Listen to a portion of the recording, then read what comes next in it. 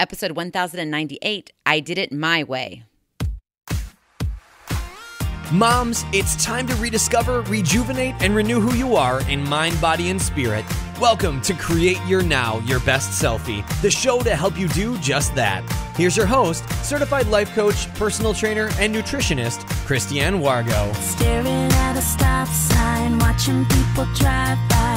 Happy day. It is Friday. You made it through the week. Oh my goodness, you can take a big deep breath. It is Confession of an Upset Mama. Are you ready to confess it all? Come on, let's lay it out there because I did it my way. For those of you who are brand new to Create Your Now, welcome to this incredible family. I'm so delighted of your presence.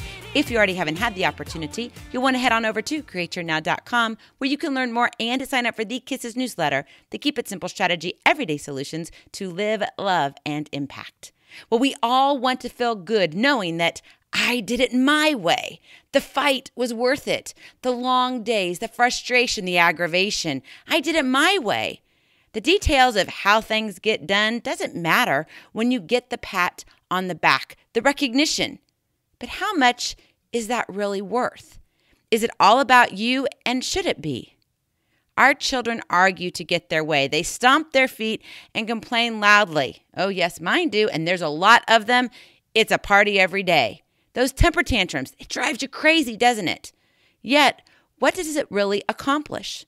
Whether it's our children or ourselves, because be honest, it's confession day, we too can throw temper tantrums. We need to consider the fallout and ramifications that come with this attitude of fairness, and it's all about me. How much does it matter if you did it your way?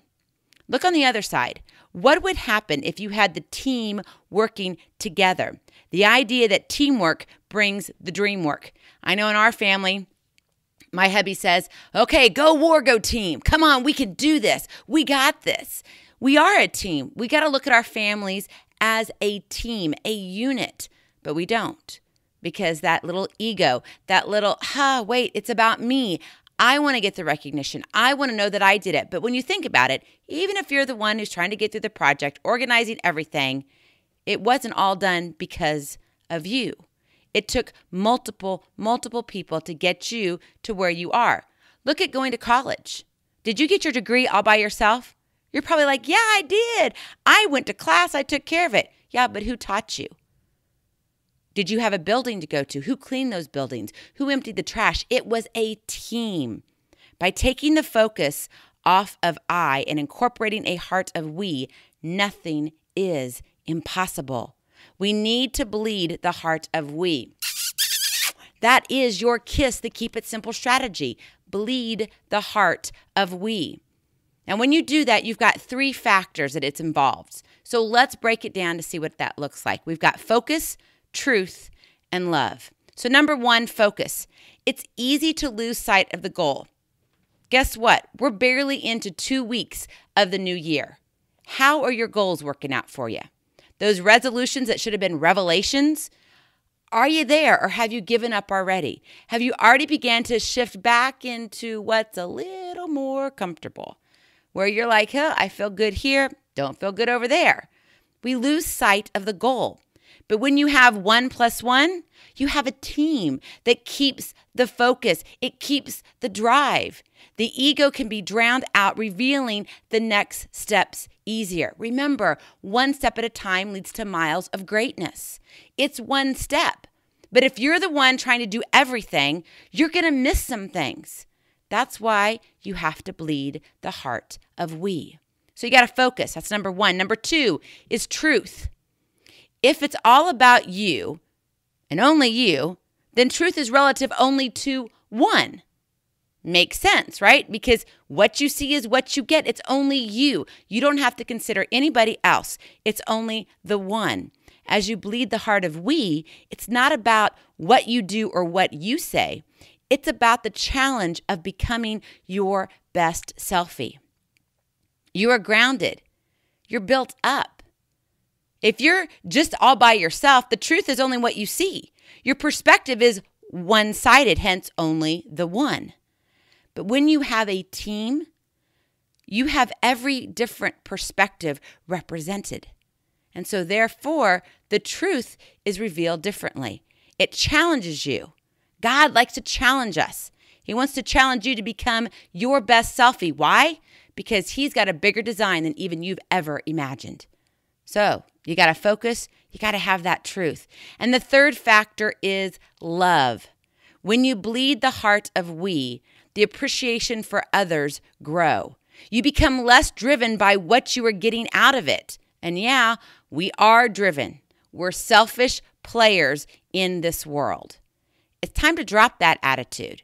Gratitude sharpens love for others. I love the Bible verse, Proverbs 27, verse 17. As iron sharpens iron, one person sharpens another. It's teamwork. Even God has a team. And guess what?